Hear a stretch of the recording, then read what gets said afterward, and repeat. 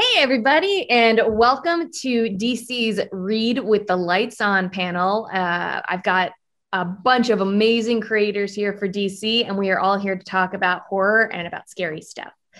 And so I am more than honored and completely humbled by the talent that we have joining us today. So I'm going to go around a little bit and let them introduce themselves. We can start with Bill. Hi, good to see you, Katie. Thanks so much for having me. I'm really excited to be part of the panel. I'm Bill Sienkiewicz, and I'm so incredibly fortunate to be working on the covers for the Conjuring series. I'm having a blast. The issues are scary, and I read them with the lights on because I also, since I'm doing the covers, that's also helpful to keep the lights on. So, but thanks for having me as part of the panel. Absolutely. And part of the team. And also, it's great to meet everybody else. I mean, we've all been in lockdown, so getting to actually see colleagues and people, we're actually working together. This is a nice sort of interim thing until we actually get back to being around people again. So that's true. That's true. Well, I'm happy to then introduce you visually to David, and who is our writer for Conjuring the Lover. And David, why don't you go ahead and, I guess I kind of introduced you already, but you're better at it. No, I'm David Johnson-McGoldrick. I'm the screenwriter from Conjuring 2, and I also wrote Conjuring the Devil Made Me Do It. And this is my first comic book. So as a horror fan and a horror comic fan specifically, I'm so excited to have to be involved with this. We're happy to have you. And I know that we've paired you up with an amazing co-writer in Mr. Rex Ogle, and I'm happy he could join us here today. Rex, why don't you do a cute little intro? Howdy, folks. I'm Rex Ogle. I'm the co-writer on Conjuring the Lover. Huge horror movie fan, and very excited to be working on this. Excited to have you too. You guys are killing it for me. And we are also super jazzed to have Matt Rosenberg here. He is going to be writing a couple of upcoming comics for us. And so, Matt, I will let you introduce yourself as well. Hi, thanks for having me. Honored to be here with all of you and everyone at home watching. And I'm writing Task Force Z, and I am writing a book called DC versus Vampires, which I'm co-writing with Mr. James Tynion.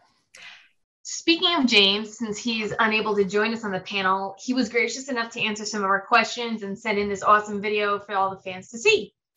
Hey everyone, my name is James Tynion IV. I am the writer of many titles, including Batman, Joker, but I think the big one we're going to be talking a lot about today is The Nice House on the Lake. This is the DC Read with the Lights On panel. I'm very sorry that I am not able to attend live with the other panelists, but I decided that I still wanted to pull this video together so I could answer all of the questions that were prepared. So I could talk a bit about my books and talk a bit about what freaks me out and why I love horror so much as a genre. Let's dig right in.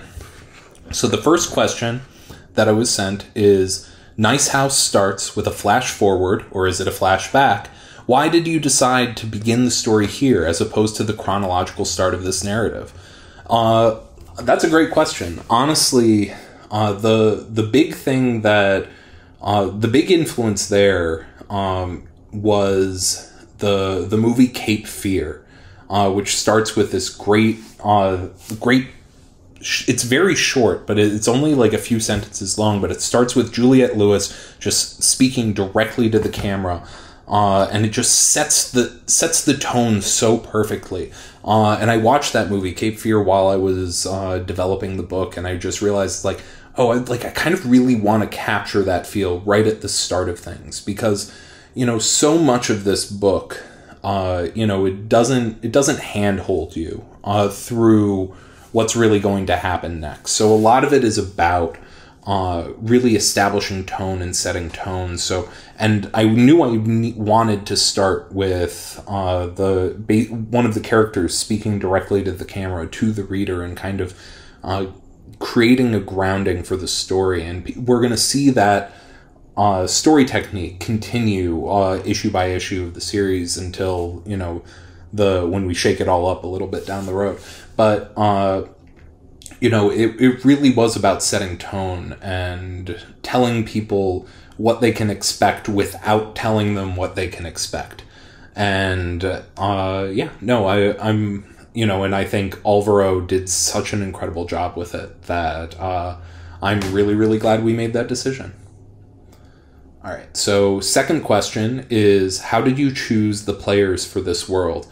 And how do you hope to buck the horror stereotypes they so clearly establish as members of this house? So that's a really great question. And, you know, it's funny, like right now, like The Nice House on the Lake is a series with a lot of mysteries. And so many of those mysteries, like we've just uncovered in that first issue, one of the big mysteries. And I'm not going to spoil it here on the panel, but if you haven't read Nice House on the Lake #1, it ends with a big cliffhanger that sets the stage for the entire series. And it is a series that there are going to be more mysteries as the book progresses. You know, one thing, I was talking about this in an interview, that one of the big influences on Nice House on the Lake is Lost, which I absolutely loved when I was, you know, when I was in high school and early college, and was just one of my favorite pieces of geek media at the time, and media in general. So, you know, so it's funny that, like, how do I want to buck the stereotypes? I have a very clear answer to that won't be revealed until the end of issue 4. That is, you know, because so much of this sort of genre is like kind of about picking the characters off one by one and all of that stuff, but this isn't that sort of story. It's much more about what happens to human relationships and how humans live with their fear and try to cope with something so much bigger than them happening. And how that changes relationships and how that strengthens them in some ways. So yeah, and then for how I chose the characters, honestly, like, and I've said this before in interviews, so many of these characters are based on friends from my real life, and the villain of the series, Walter, is 100% based on me. And it's a trick I've used in the past where I've basically, you know, turned myself into a villain of the story. I did it back in the woods when I was, you know, writing that at Boom Studios a few years ago. And I'm doing it again here, and I love it. It creates a great shorthand where it's just like, all right, I'm going to lay out all of the ways in which I'm a monster that needs to be stopped.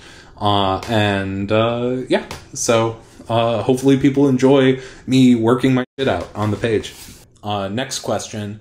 You and Matt are working on DC versus vampires. What is it about the vampire genre that sets your teeth on edge? Pun intended. Oh boy. Well, honestly, I've loved vampires my entire life. There is something so, like, both seductive and terrifying about it, and there's so much power in, like, it's so, I'm trying to think of the best way to answer this question, but there's something so captivating about vampire stories. I know for me, like, I was always really drawn towards the story of Dracula, but in my teenage years I was particularly drawn to the work of Anne Rice and the Vampire Chronicles, and those really made me fall in love with the vampire genre. And then bringing my love of the vampire genre into comics, like, it's no secret that my mentor in the comics industry was Scott Snyder, and American Vampire is still maybe my favorite work he's ever done. You know, vampires are, you know, they speak to humanity's worst instincts and some of the instincts that we know are bad, but that we want more than anything. That kind of power, that seductive power and the strength that it brings. But even though we know it's wrong, so there's something that we're always drawn towards them and pushed away by them. This story is one that I'm really excited about. I've talked publicly about how when I came onto the Batman title, I honestly wasn't sure. Like, I was really only brought on initially till issue 100. That was going to be sort of my big swan song. And I didn't know what I was going to be writing next at DC Comics. And so but I was really enjoying working with Ben Abernathy, and I was like, you know what, I'm going to write you a pitch. And I wrote up a pitch that became DC versus Vampires. And I think the initial pitch, it was just DC Vampires. I was like, just sort of getting right to the jugular with it. But it was, the thing that excited me the most was the idea of taking the full tapestry of the DC universe and building a dangerous conspiracy and mystery that's building that the heroes can't see. And then just basically building up a vampire apocalypse that's building issue by issue here, and seeing how the heroes grow and adapt in the face of that horror. And but then so I was really excited. I wrote out this whole big 12-issue outline with like big key beats that I was really, really excited about. And then I found out like the amazing news that, hey, they really like your Batman and you're going to stay on Batman and it's selling really well. And I was like, but I was so excited about this vampire story. How I can't just give up this vampire story. And thankfully, Ben was very much on board, and I was just like, all right, I'm going to reach out to my friend, Matt Rosenberg, who I'm sure is saying very mean things about me on this panel, and see, like, would he have any interest in working on this with me and really, doing it justice. Because I felt like there was some real meat on the bones of the idea.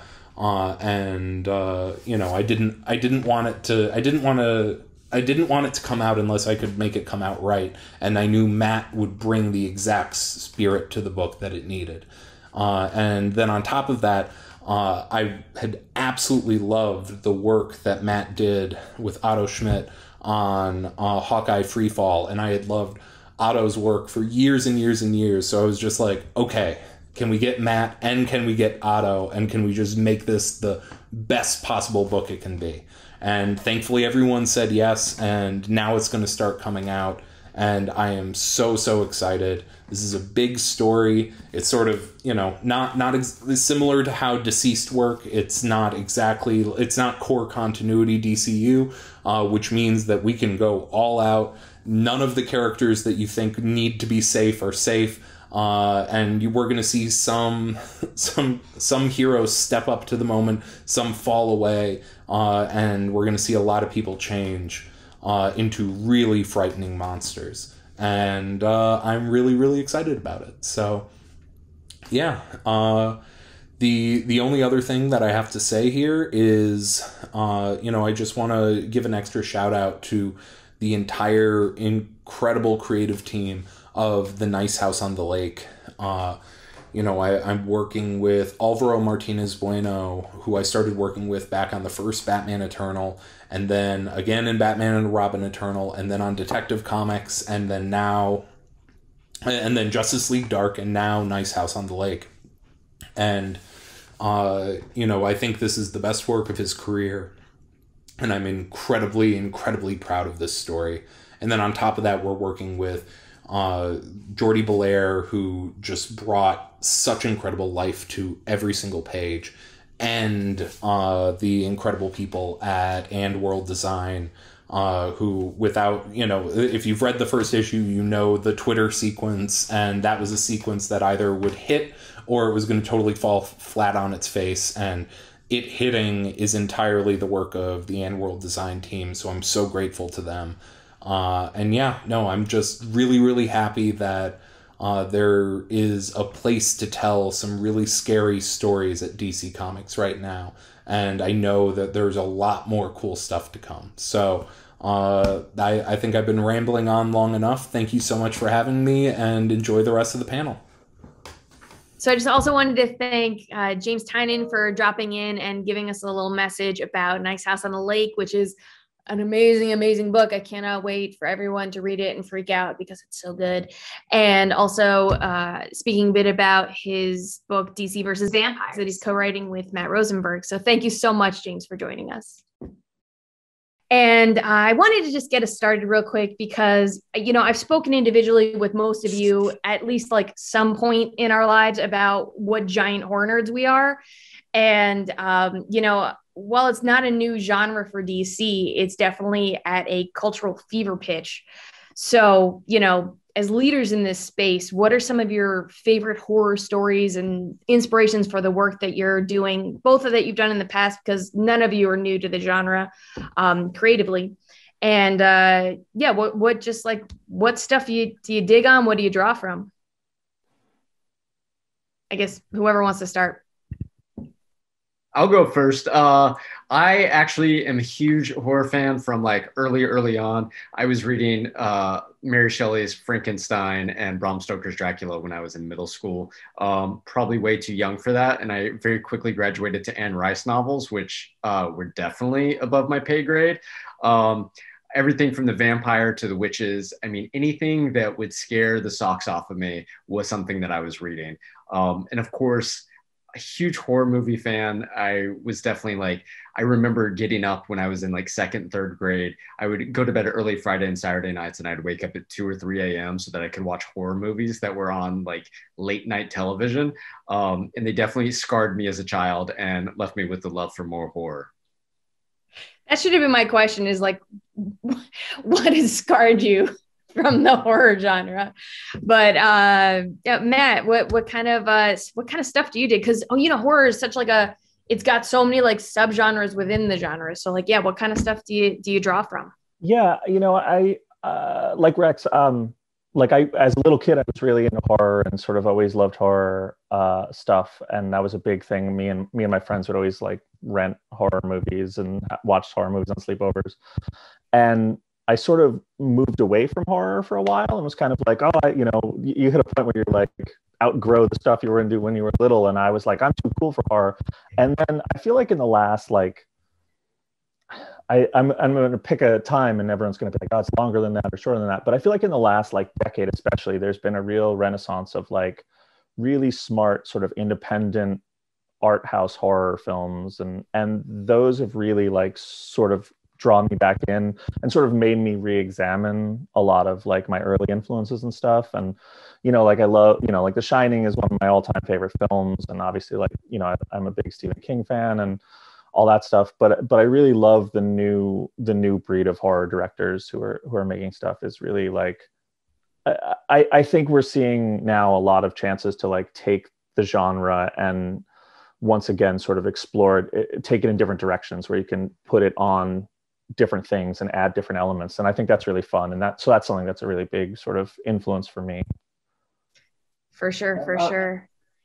Yeah, for me, I think I sort of dove into every arena of horror that I could think of. You know, even odd things that people might not think of. Like I remember growing up, once a year they would show The Wizard of Oz on TV, and there was the one scene where Dorothy picks the apple, and the tree, you know, sort of goes after her. And I just remember like that horror was sort of something that could be everywhere in other films as well. I mean, I was a big Stephen King fan.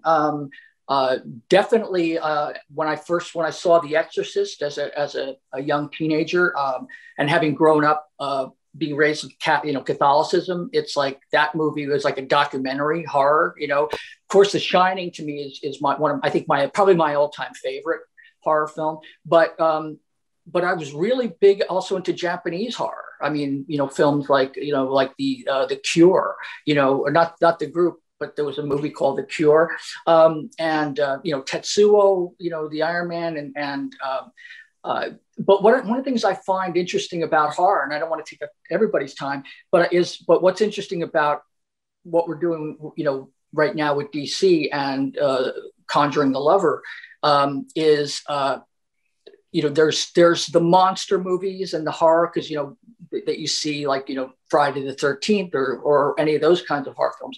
And then to me, I've always found the setting of a reality and then the creepiness, like The Ring, the original version, and then also the Gore Verbinski version, which was absolutely fascinating. So the idea of horror, and I think who was it that said that horror is the expectation of or is it terror? I'm blanking on what the difference between the two are, but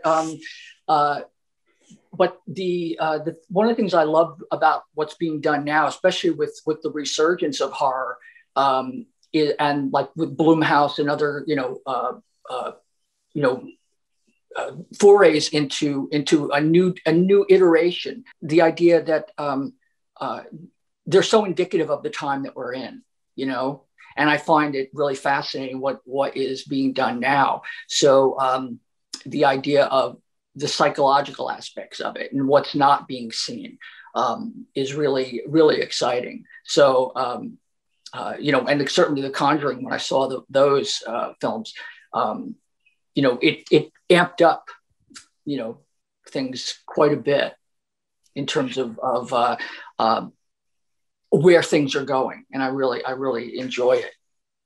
I think, looking at horror, especially if you examine is when you're looking at film specifically, but also across different mediums, and you look at what stories were coming out of, the 20s and the 30s, and then you go through, 40s, 50s, and all through time, and you see how it evolves to scare people. I think that's an extremely good point, and it gives us a bit more insight into David's brain as someone who's been writing some of the Conjuring films as well. So David, what do you think about that, and what kind of inspiration do you draw from as someone who has been one of those creators of the cultural touchstones? I think, I agree that a horror kind of is different from other genres, at least in my mind, in that you can detect very clear cycles within the subgenres, which is why I'm a horror omnivore, especially every October I try to fill the month with horror movies I haven't ever seen, and it's so hard, but just finding these weird things that you've never heard of, or ones that slip through the cracks. And to me, trying to take these influences from all these places, I think is for me really important, because that horror wheel is always turning. I think the thing that James Wan did with the first Conjuring film was really to pay attention to how far the wheel had turned since our last great haunted house movie, right? Because you had this phase where it's all this one thing, and we had seen every haunted house, we'd seen every single possible version of a haunted house, to the point that you really we were just forget about it, I've seen everything. And it went away for long enough that all this new creative energy could come into and fill that space, so that after all the crazy things that we'd seen, of all the Japanese wave of horror and the Ring horror and the torture porn horror, there was then, what if there's a house and it has ghosts in it? And that was oh my God, I can't wait to see this movie. So it's, and that will pass out of vogue and a new thing will come in. But I think that's sort of what makes it lasting, is that it's sort of, it's a shapeshifter and kind of occupies the negative space of whatever our collective psyche happens to be at that time. That's super, super true. And, in my head, I'm just I kind of wonder, what's the next thing that's going to creep people out next? As long as it's not a slew of plague movies. But so like I'd mentioned, you all have been in this horror space before, or you're super big fans of the genre. And, Conjuring the Lover and then Task Force Z and also DC versus Vampires are almost three different types of horror within the genre. And I'm super curious as creators, Rex and David and Matt as writers and Bill as an artist, how do you scare people with these types of stories? Because, these are comics. They don't have jump scares. They don't have, jump cuts. They don't have things like that. So how do you craft a story both visually and with the storytelling to scare readers? If I can jump in as from the visual end first, I certainly agree with everything that everybody has said, and I found that having gone through like so much of the creepy and eerie stuff, again the reading stuff, plus also the like the Stephen King books. I remember, reading The Shining, and I loved everything that Stephen King had written. But there was one bit that happened in The Shining that I remember stayed with me and was probably the most horrifying aspect of it that in the story. There was one scene in the book, which is very different, than the film, obviously, but where Halloran is rescuing Wendy, and they go into I think he's on the snowcat or on the snowmobile or whatever, and he Wendy's been completely beaten up, and he's like, he goes in and he sees the croquet mallets or the roque mallets, and he's looking for a blanket to cover her up, and Halloran starts thinking that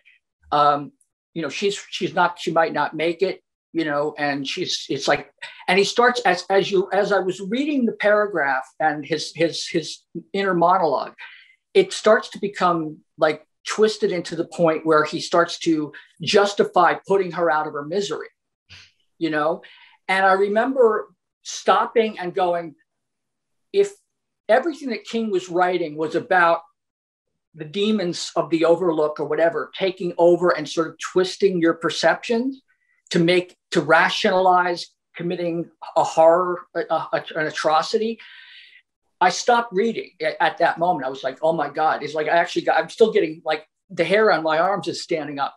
And so for me, the implication or the anticipation or the dread or the suspense, I mean, I've done, plenty of kinds of illustrations that have been about, people getting their heads ripped open or whatever. But I tend to like what is implied, what is not seen. That's one of the things that I think certainly Jaws or any other film like that, where you don't see or Alien or, which is basically a haunted house in space, et cetera, et cetera. But the idea that you don't see the reveal, and that's what I think is sort of coming back amongst a lot of films, and is the implication of horror.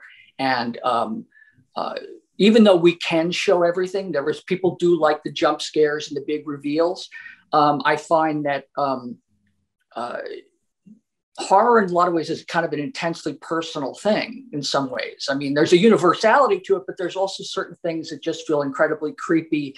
And it's like, don't go in there kind of of a thing. So for me, that's, I like the idea of pulling back just a bit and letting the viewer or the reader put themselves into the scenario.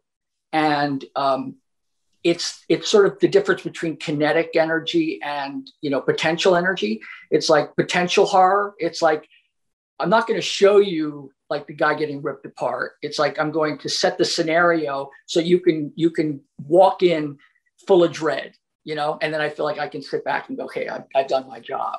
I think you've done an amazing job with that on our covers for the series too, because like, in the first cover, you've got the occultist and she just looks really like creepy and terrifying. Like she's just like, she's standing in the artifact room, the Warren's artifact room.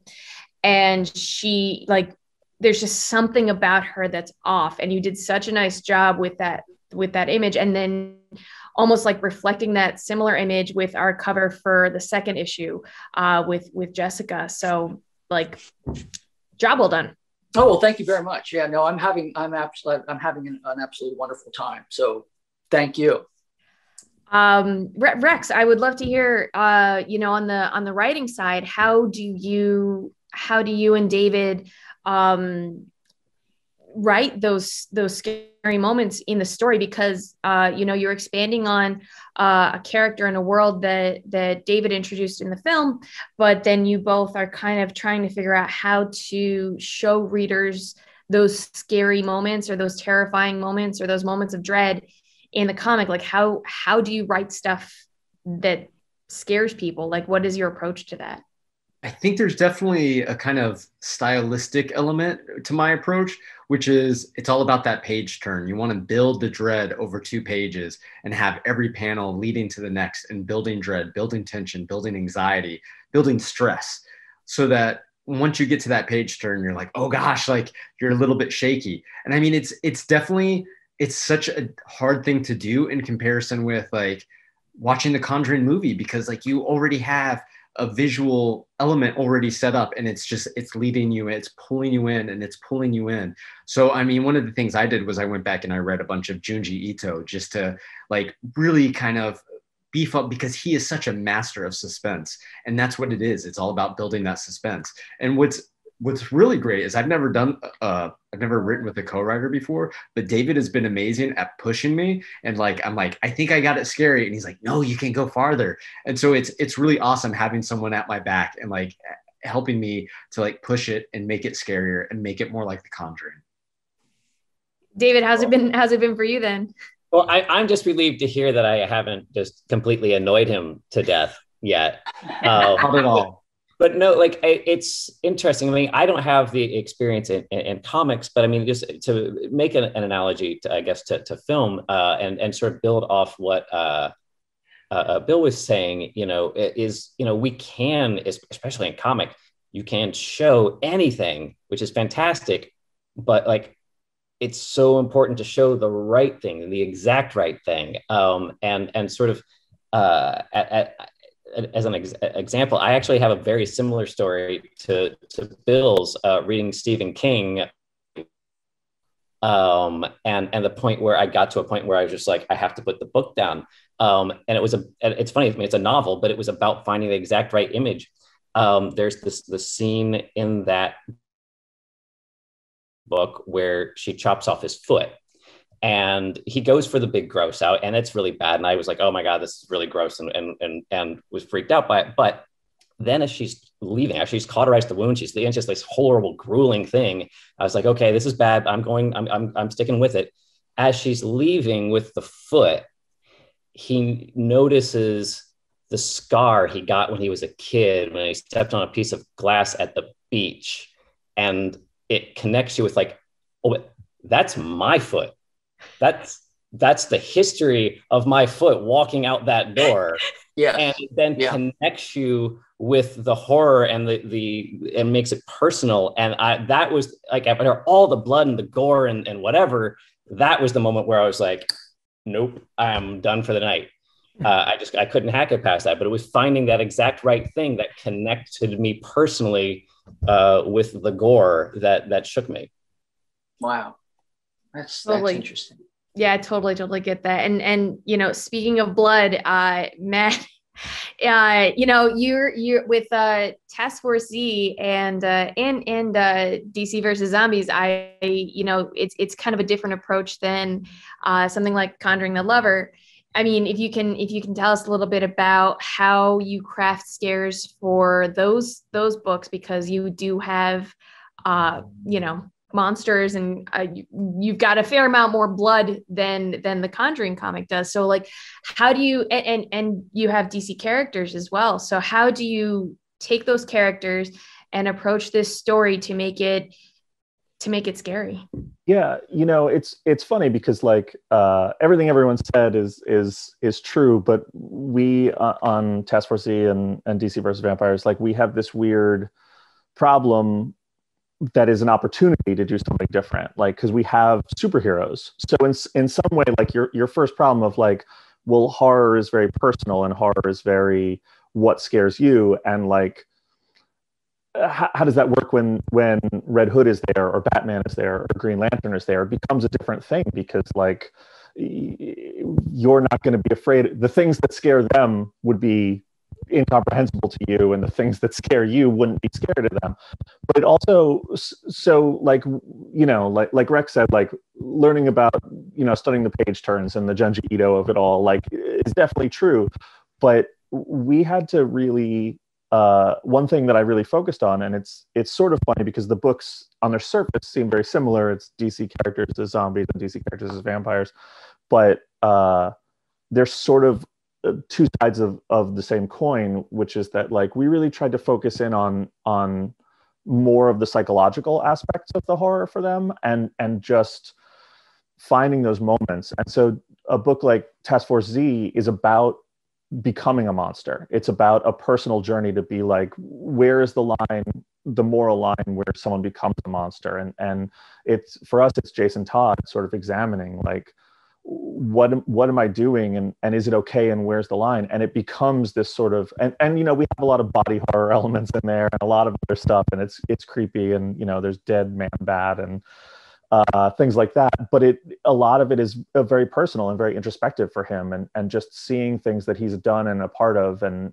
going to be a part of, and has to do to survive, and pushing that. And the inverse of that is DC versus Vampires, which is, I mean, it's a story of vampires infiltrating the DC superhero community and dismantling it. And that is, it's about trust, and it's about these people that you've known your whole life, and giving them your trust, and learning to accept, you know, learning that you can't trust anyone. And that's really a horrific thing that is very personal to people. The idea that you're on your own, and we're going to watch as these superhero teams get dismantled from the inside. And, you know, there's a lot of stuff that has been influential. I know that for DC versus Vampires, like Tom Taylor's Deceased book was a big, like me and James sat down and really looked at that, and we're like, he does such a good job with the zombies of this. What is the vampire version of this? How do we do that? And it comes to a different thing. It comes to less of a,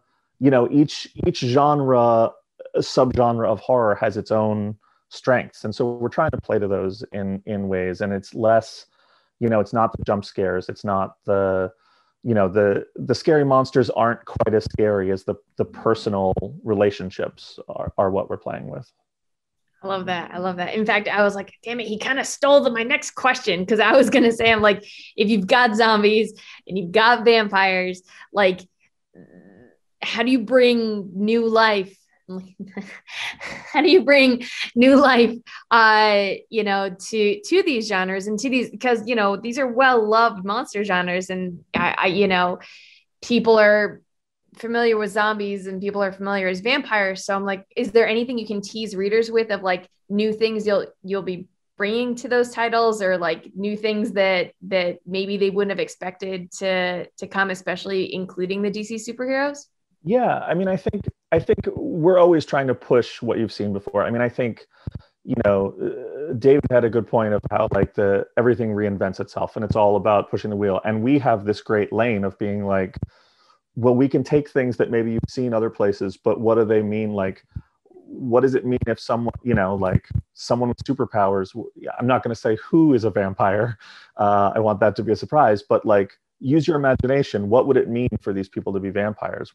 How would they use their powers as vampires? And it becomes, you know, it was a whole, you know, for me and James, when we were writing it, it was a whole thing of like, who would be the most fun to see fighting a vampire, and who would be the most fun to see as a vampire?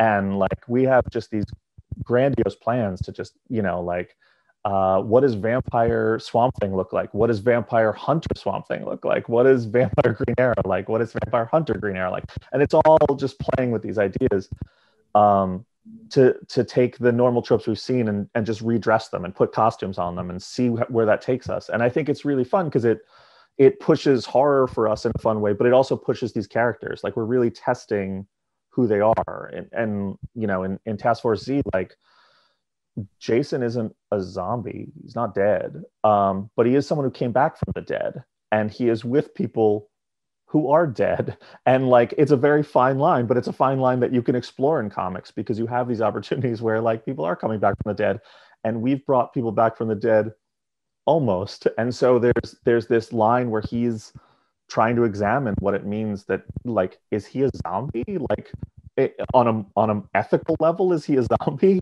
What is it, you know, he's been dead, what does it mean for him? And so like those are really fun to play with and push. And I think readers are really gonna like how far we take things. I feel like it was like no. I'm like, in my head, I'm like, I could see just the conversation between you and James when you're like, is Jason Todd a zombie because he was dead and then he was brought back to life? And I could like, that's extremely like relatable. I totally get that. And speaking about like, you know, you've got stuff that people don't expect coming, and horror is such a great place to hide like hidden messages or hidden clues or things like that. David, I know you guys had done a lot of that in the Conjuring 2 film. And I know you and Rex had planned a few of those like little hidden things in the Conjuring. Is there anything you guys can tell us to keep an eye out for? Well, you know, one of the things that when we, all first started talking about what this was going to be, like what is a Conjuring comic book? I mean, it was kind of the fun thing right off the start was like, there's never been one. As what is that like?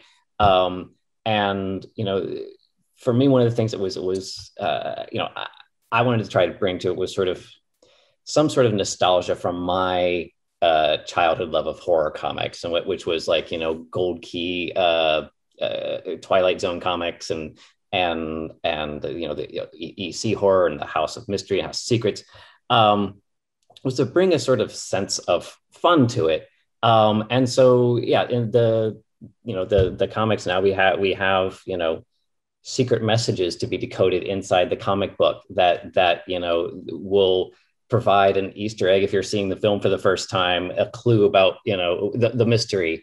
It felt like a way to sort of just have a bit of shameless fun with it, which I feel like, you know, was really part of my experience with horror comics when I was a kid, was just the sort of, you know, you could turn a page and you could order a monkey by mail order. You know, there was like weird things going on in comics. And so it felt fun to, like, you know, try and imbue this with some of that spirit. I love that. That's perfect. Yeah, I'm just hoping readers can find what we've hidden, and you know, it's one of the fun parts of the genre in general. Yeah. Oh, for real. I think, you know, for the people that are sort of into that stuff, it'll be fun to, like, you know, we didn't make it too hard, you know, so there'll be a sense of satisfaction at the end of it, I think. Hope so. Just real quick, I was just please. In response to what David just said. I mean, I think it's interesting, and what it's sort of in keeping with what everybody is saying is, you know, people love roller coasters. People love scary. I mean, people love to be frightened, and you know, and there is a sense of joy in that, and to know that they can actually get past it. So the idea of bringing some play into it is actually really, you know, appropriate, absolutely appropriate. What so, you know, all of you have done a fair amount of work so far on these series. Has there been anything that you've either drawn or written that like came out of your brain that's just kind of stayed there, whether it's something that you wrote and then the image as it was drawn was stuck, or like, is there anything that you're like, oh my God, I can't believe that came out of my brain, and anything that you can kind of tease readers to keep an eye out for? I would say you know, without saying what it is, people will know when they read the last issue of DC versus Vampires. You know, when me and James were planning it out, we knew we were going to kill a character in the end of the first issue, and we didn't know how, but we were like, well, there's a bunch of ways we can do it. And I sent James this idea, and I was like, I know this is too screwed up to do, but like, let's use this as a like conversation starter. And he was like, no, I think that's exactly what we do. And I was like, we can't do that. And he was like, I don't think we can do it either. And then I remember we wrote it, I just wrote it, and then we sent it to Ben Abernathy, our editor, and I was like, hey, so you might want to look at the last couple of pages of this real close. I don't think we can do this. And Ben was like, yeah, I don't think we can do this, but let's find out. And so it went all the way up, and it was looked at by whoever looks at these things and all these things. And they came back and they're like, yeah, you could do this. And so that was just in the script. And then Otto Schmidt, who's drawing the book and is a genius, when he drew it, I was like, I cannot believe, like I emailed Ben again to be like, are you sure that we can do this in the book? Because it is really pretty horrifying, but it's my favorite moment so far, for sure. Man, I can't wait to see, because Otto, you're right, is absolutely brilliant. I cannot wait to see what he brings to horror, because, you know, I'm used to seeing him on more either, you know, straight superhero stuff. I know you guys work together on Hawkeye, and, you know, I've worked with him on a bajillion things. So seeing how he brings horror to that particular title is going to be bananas. Yeah, it's awesome. Yeah, I mean, I could ask this for Rex and David, and have you guys seen? So we have Gary Brown doing our main stories, and then we've been switching it up with the backup stories. Have you guys seen anything that Gary has drawn that you're like, oh my God, I can't believe he did that? Or anything that you drew and you're like, Gary just made it even scarier than I thought? I mean, the good thing is that everything that we've written so far, Gary has managed to take to the next level. I mean, comic books are definitely like a team up of sorts. So, you know, we're writing stuff and then he's drawing it and he's taking it to the next level. So it's like, I write something or David writes something, then we push each other, then the editor pushes us, then the artist pushes us, then the color goes in. And it's really cool getting to see that. I think for me, like, you know, the main character is a college student and she's struggling with the demon possession, which is very much like having panic attacks. And I had panic attacks in college, so I drew from my experience for that. So I will say that writing it was hard, but actually reading the final issue is a little bit, it's like, it literally creeps me out. Like it gives me anxiety to read it. So I'm hoping that it gives my readers anxiety too, because I mean, isn't that the greatest part of horror, is getting totally freaked out? It's always why I watch it, because I just like if I can focus on that character's anxiety, then I don't have to think about my own. Well, it's funny when you were talking about it, like for me, like you were talking about anything that I had worked on that like bothered me. Like, I feel like when I'm writing horror stuff, it's all going out, right? Like it's stuff that's been in my head that is either causing me anxiety or is something that scared me. And I was like, this scares me. I'm going to put it in here, and that's going to scare someone else now. It's a more like purging experience. Like once I've written it, I'm not scared of it anymore for whatever reason, if that makes sense. I guess the only time I ever kind of freaked myself out was writing the beginning of Conjuring 2, which is about the real life Amityville murderers.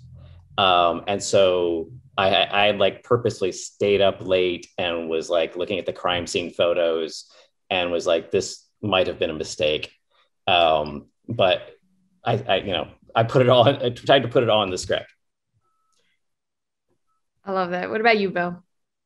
Well, I find that, there have been images that I've done. I mean, I've done, having done like a lot of superhero stuff, and being a horror buff as well. I mean, I found that like, I know that it's for a distinguished competition, but I know that when I did the New Mutants with Chris Claremont and did like the whole Demon Bear, exploration and everything else, there were a lot of aspects that I felt like I was almost a little worried that it would be there was a level of abstraction and kind of pushing and getting in under the skin that I felt like I guess it echoes for me what everybody else was saying about, can we get away with this? It's like I've done a couple of things. I remember there was one cover that I did for a Joker, and I remember I came up with the idea, and I just thought, there's no way this is going to be used. It's impossible, and it's going to alienate viewers, and it's just not going to pass any kind of code whatsoever. And it was one scene where the Joker sort of got no shirt on, but he's holding up a heart, and it's his heart, you know, and he's saying, "You missed," you know, Yeah. and like, and it was, I knew it wasn't going to be done, but I had to draw the image anyway.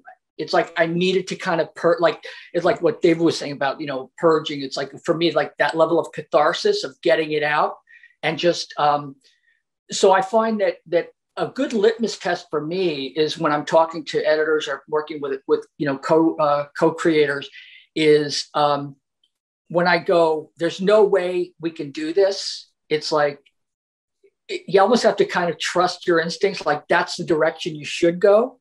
You know, in a weird way, it's like, okay, like, you know, follow through, because you end up finding out that things are, there's a universality to it. It might be, it's exactly in some respects the right thing to do at the time, is when you get that little bit of like, I don't know if we can get away with this. And it's like, you know, I mean, I like with that cover, that Joker cover, I repurposed it in a different way, but the sentiment was still there. But at the same time, like I said, I needed to draw that image to kind of purge it from my psyche.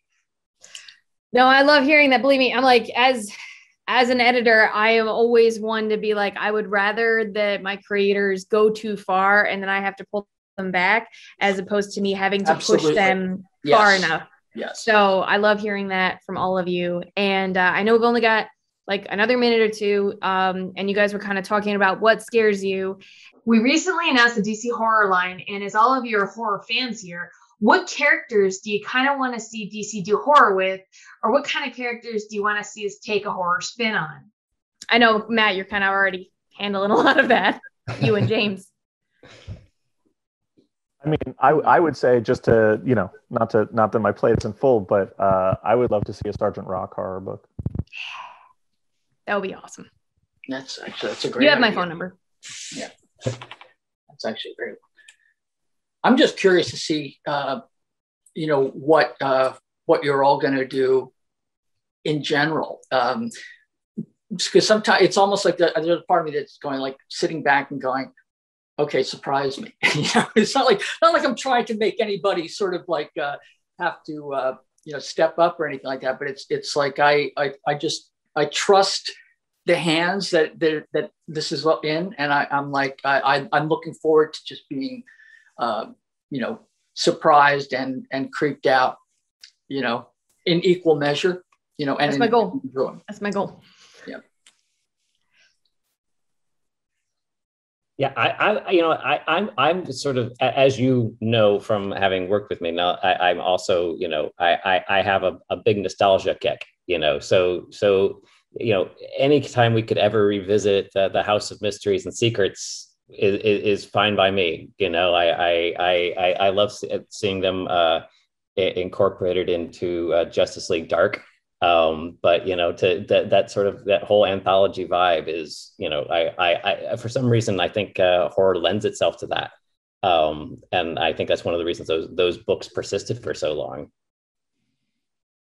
Yeah, I'm sorry to interrupt again, but I totally agree with you. I'm just thinking about what you just said about House Mystery, and it made me think of like shows like Night Gallery, et cetera, you know, where the anthology format, or Creepy and Eerie, or any of those, it's where there's you know, kind of a core group that's sort of like, you know, the Crypt Keeper inviting you in, kind of a thing, and yeah, that brings back so many fond memories, and it sort of sets the table already, you know, for in my head about what to expect. Like, there was a kind of an excitement that when I used to read them, you know, about like, oh, great, you know, here we go, you know. Then I would definitely recommend picking up Are You Afraid of Darkside, which is our horror anthology for October.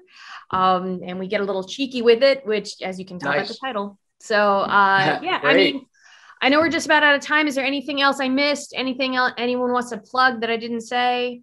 I don't want to miss anything. No? People should be reading DC's Joker Presents the Puzzlebox by us, which has horror elements. That's true. And a Crypt Keeper-esque version of the Joker.